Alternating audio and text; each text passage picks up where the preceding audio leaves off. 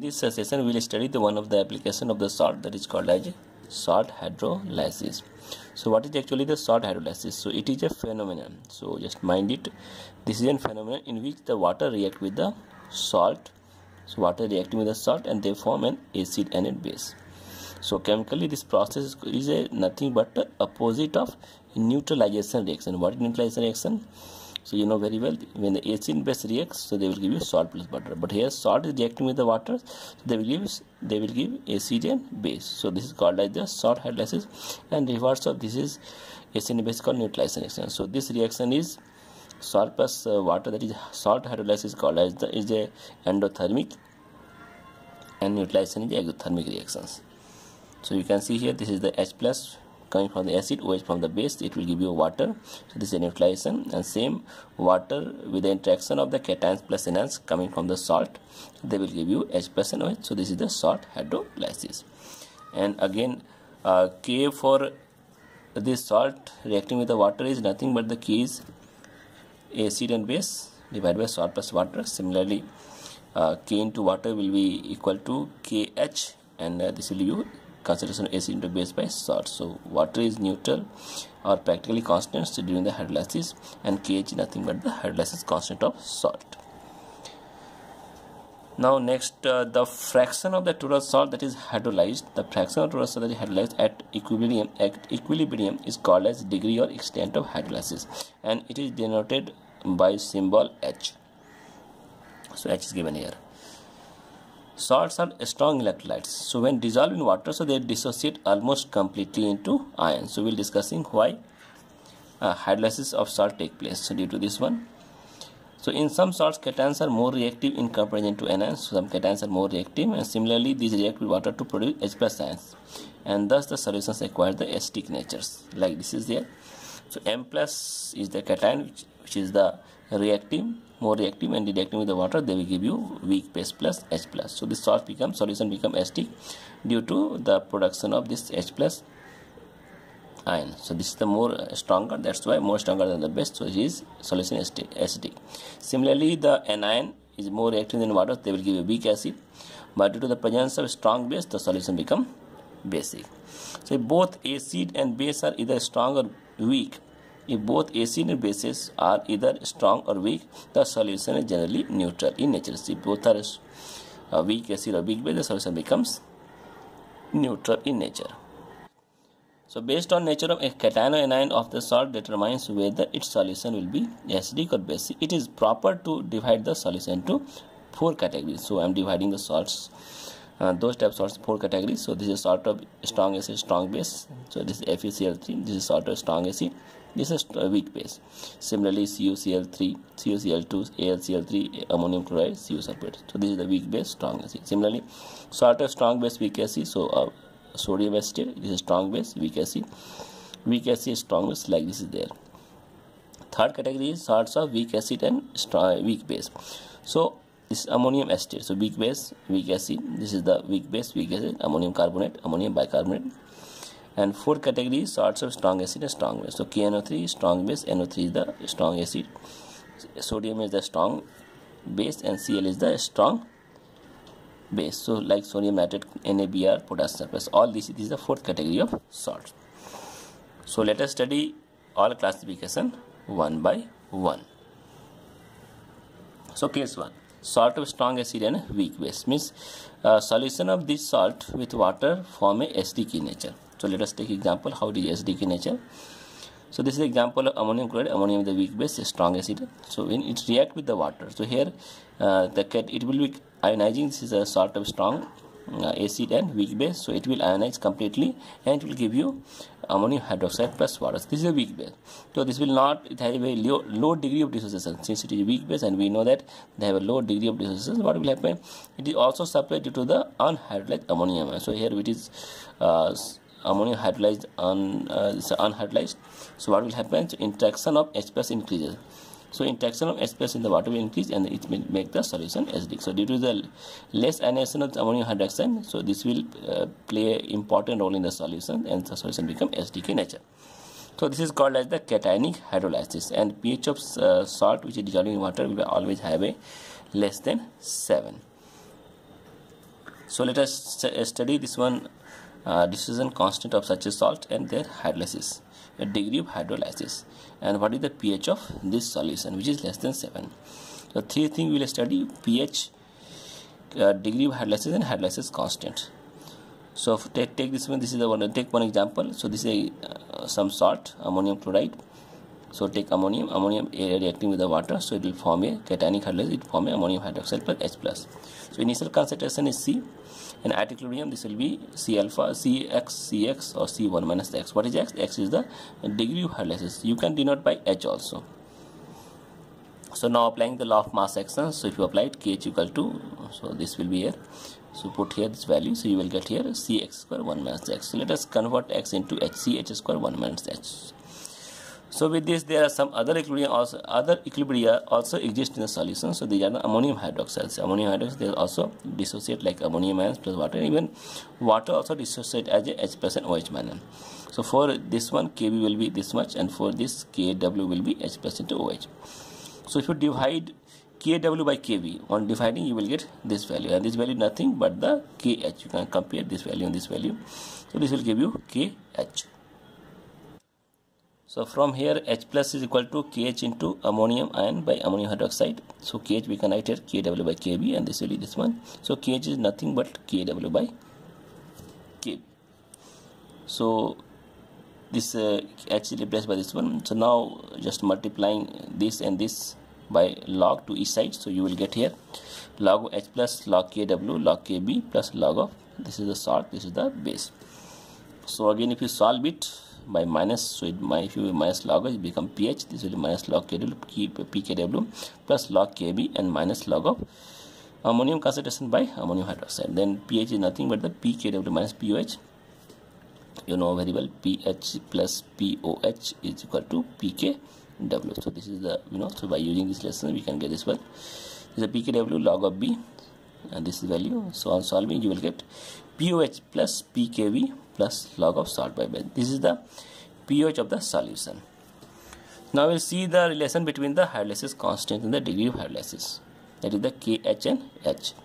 What is H? HV is nothing but the amount of the salt hydrolyzed divided by the total salt taken. So if you remember, Kh is nothing but a Ch square by 1 minus H. Now if the dissociation constant, that is the hydrolysis, degree of hydrolysis is very less than 1, so we can write here this is equal to 1. So H is equal to Kh by C from here. So H is equal to square root of Kh by C. So Kh is nothing but the Kw by Kb into C, that we have already seen. Kw by Kd, this is the Kh. So Kh we can already given here. So H is equal to this value. Now one more thing, the salt is interacting with the water. The salt is interacting with water. So on interaction, what happens? At equilibrium we are getting C into 1 minus H. This was CH and CH. So if you remember, this was the at equilibrium we are getting this concentration. So here H is nothing but the C into H. So H is Kw by Kb into C. So just substitute this value into here. So you will get this value. Put inside C. So now what is the pH? Now we are going to find the pH. So pH of the solution will be minus log of H plus minus log Kw into C by Kb square root. So if you solve it, on solving you will get pH is equal to 7 minus half log Kc log C minus log Kb. So you can see here. So this is subtracting from 7. So definitely the pH of the solution will be less than 7, and solution is called acidic. So salt of the and strong acid is less than 7. That already we have seen here. Now we will see the case 2. So case 2 is the salts of the weak acid and strong base. The here solution will be basic in nature. So in this case what happens? This is the, let's take example of sodium acetate. So this is the sodium acetate, the strong base and weak acid. So when it interact with the water, so it will give weak acid, weak base. Region is same only. It will ionize completely because salts are strong electrolytes. So this is the anionic hydrolysis. This is example of anionic hydrolysis. So again here pH is greater than 7. We will derive why pH will be greater than 7. So now let us take the salt, how it is interacting with the water. So on interaction it will form acetic acid plus OH. So initial concentration C, this will be at equilibrium, this will be CH, and this is C into 1 minus. If you apply the law of mass action, you will get here CH square into 1 minus S by taking these two value and dividing by this one. So there are other equilibria also there, acetic acid and water. This also present in the solution. This will undergo dissociation. This also undergo dissociation like this one. So K will be this much value, Kw will be this much value. So again divide by Kw by K, you will get this value, which is nothing but the KH. If you compare with, so here is a KH value, you can see here, you can compare this and this, both are same. So this is a KH. So now we can say OH is equal to KH into concentration this by this. So Kw by K will go this concentration. So on again, if you multiply it both sides by taking log, if you take log of OH, this will log Kw, log Ka plus log of salt by acid. So salt means this is a salt, this is the acid. So minus pH, this is the POH, minus pKw plus pK log of salt by acid. So this is nothing but the, this will come this side, pKw minus POH, pK plus log of salt. So on solving, this is pH. So what is the relation between again KH and H? We can find out. So KH is nothing but the C square by 1 minus, this we already derived, you can see here, already we have derived it. This is the KH, and again, so H is lesser than 1, so if lesser than 1, then 1 minus H is equal to 1, so H is equal to KH by C. So H is equal to KH by Ca. So this is a constant, hydrolysis constant by concentration, or H into, if you want to multiply by C, so H into C will be KH into C. So concentration OH will be a square root of KH into C, and KH is nothing but the, this is nothing but the Kw by Kc. So PO is equal to square root of Kw by Ka into C. So H plus equal to Kw by OH. So Kw will be equal to C into Kw by K. So it becomes Ka into Kw by C. So again minus log of H. So this is equal to minus log of Ka into Kw by square root. This is a half of C. So on solving, you will get minus this value. So pH equal to, so this equal to pH equal to half pKw plus half pK plus half log C. So we can see here pH is equal to 7 plus. So 7 plus means the pH value of the solution will be more than 7. So it is a basic solutions.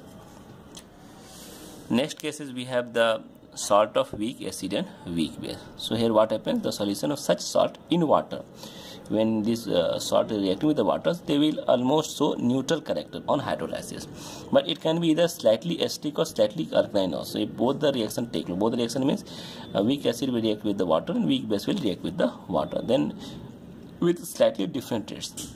If the rate will be different, then it can be acidic or basic. So this you keep in mind. If they are reacting equally, it will be neutral, but if they will react differently, then it can be slightly acidic or slightly basic. So keep this thing in your mind. So let us take example of ammonium acetate. So here both cation and anion undergo of salt undergo hydrolysis. So pH is almost neutral. However, it depends upon the respective value of dissociation constant of K and Kb. So by which salt is formed. So now we take this example. So here I am taking acetate is reacting with the water. So it will form acetic acid plus OH. Ammonium also react with the water. It will form your ammonium hydroxide plus OH. So this is a weak base, this is the weak acid. So both the reactions occur with the same speed. So solution is neutral. This is the one condition we are using. Now when this acetate plus ammonium react with the water, so it will form acetic acid plus ammonium hydroxide. So again this will be weakly ionized. This will be weakly ionized. So this we will utilize in the later reaction to find the acetic pH of the solution, this or this. So initial concentration C and C. So this will be CH. So KH will be, use this value, this divided by this one. So this will be nothing but the H square divided by 1 minus H whole squared. And again, if you take the H is very less value, less than 1. So H equal to a square root of K into H. So there are other equilibria also exist in this conditions, like acetic acid is a feebly ionized, is converted to this plus this. Ammonium hydroxide also feebly ionized, this into this, and water is also there. Convert to 3 H plus and OH. So for K is this value, for Kb is this value, K. So we have 3 constant value, Ka, Kb and Kw, and fourth is Kh. So from 1, 2 and 3 we can write Kh equal to Kw into K into Kb. So this is the actually for conditions. So Kh is equal to this value.